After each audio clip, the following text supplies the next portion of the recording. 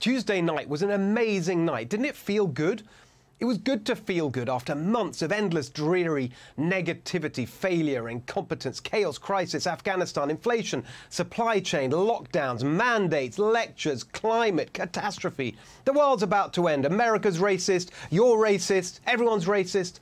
And honestly, whether you're a Democrat or a Republican, however you feel about any of the candidates that ran in Virginia, you can't help but watch this and smile.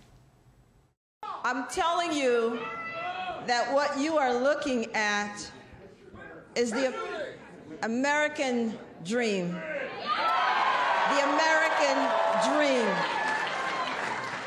When my father came to this country, August 11th of 1963, he came at the height of the civil rights movement from Jamaica. He came, and I said to him, but it was such a bad time for us. Why did you come? And he said, because America was where the jobs and the opportunities were. The American dream, yes. That's what I believe in. I know it's what you believe in. It's why I was so proud to become a citizen a few months ago. Wasn't it refreshing to see leaders elected who just love America and are proud to say so? And wasn't it refreshing to see leaders elected who are positive and practical? None of this weird woke ideology, the moralizing and patronizing and virtue signaling and dividing. The hateful intolerance where those who disagree with you aren't just wrong, they're evil, they're Nazis, they're enemies of the state, domestic terrorists. Remember those sanctimonious signs, love trumps hate? Well, last week it was Trump voters, plus a good few Biden voters, who trumped the hate coming from the Democrats. And on Tuesday night, we saw why. On day one, we're going to jumpstart our jobs and reinvigorate this economy so it lifts up all Virginians. We're going to get this economy moving again, growing 400,000 new jobs, fostering 10,000 startup businesses. Friends, Virginia will be open for business. As I used to say as we were on the trail, hold on, Virginia. Help is on the way. The cavalry has arrived. There is no time to waste. Our kids can't wait. We work in real people time, not government time. Exactly. That's what people want. Positive, practical policy, not mean-spirited, ideological dogma. Real solutions to real-life problems. That's what people voted for. And by the way, that's what people voted for in 2016 too. A problem-solving business guy offering practical plans. That's the lesson from last week for Republicans in 2022 and 24. Be positive. Focus on what you're going to do specifically to help people in the future. Do it with a smile on your face. Positive and practical.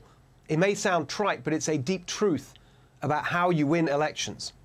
Amazingly, the Democrats seem to have learned the exact opposite lesson from last week's results. They're doubling down on hate and division. This was former head of the DNC and failed presidential candidate Howard Dean. Racism still works in Virginia. That's what you got from it. From an election where the black vote for Republicans went up and the black vote for Democrats went down, where according to some exit polls, the GOP actually won a majority of the Latino vote. That's racism. Jamil Hill, this country simply loves white supremacy. White supremacy?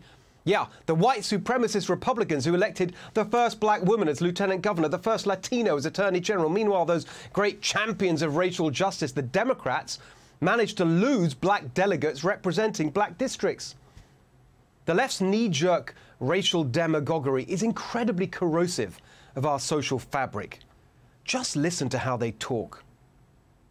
This is about the fact that a good chunk of voters out there are okay with white supremacy. Let's call a thing a thing. Actually, scratch that. They are more than okay. This isn't a party that's just another political party that disagrees with us on tax policy. That at this point, they're dangerous. They're dangerous to our national security because stoking that kind of soft white nationalism eventually leads to the hardcore stuff. That MSNBC host, who, let's remember, has a history of vicious bigotry and homophobia, knows all about hardcore racism. She provides a platform for it on her show. He was one of her guests talking about Winsome Sears, immigrant, ex-Marine, black Republican woman. There is a black mouth moving, but a white idea through the running on the runway of the tongue of a figure who justifies and legitimates the white supremacist practices. Have you ever heard anything so disgusting, so divisive, so fundamentally at odds with everything America stands for? And if Democrats aren't calling everyone who doesn't vote for them racist, well, they're just dumb and gullible. Here's former Clinton campaign spokesperson Jennifer Palmieri trotting out the deplorable smear because, you know, it worked so well the last time. Things like CRT, those things take hold in with voters in the face of inaction, when there is dysfunction, right? And that is when people can fall prey to, you know, like sort of race-based arguments like that. Oh, they fall prey to race-based arguments, do they? Those dumb Republican rubes. Race-based arguments, that's the entire Democrat playbook, as Biden himself put it. If you have a problem figuring out whether you're for me or Trump, then you ain't black. It's also revolting, the Democrats' demented and despicable strategy of racializing everything. One of the few willing to reflect honestly on all this was Bill Clinton's former strategist, James Carville. Looking at these results, your party, what went wrong? What went wrong was just stupid wokeness.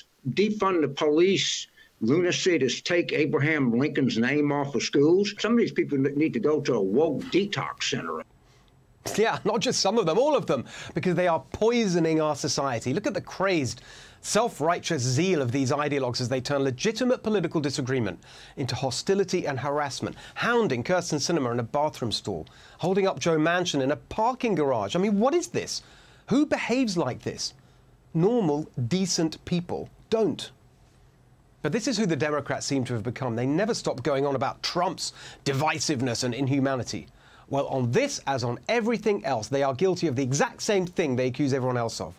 The Democrats have become the party of hate and division.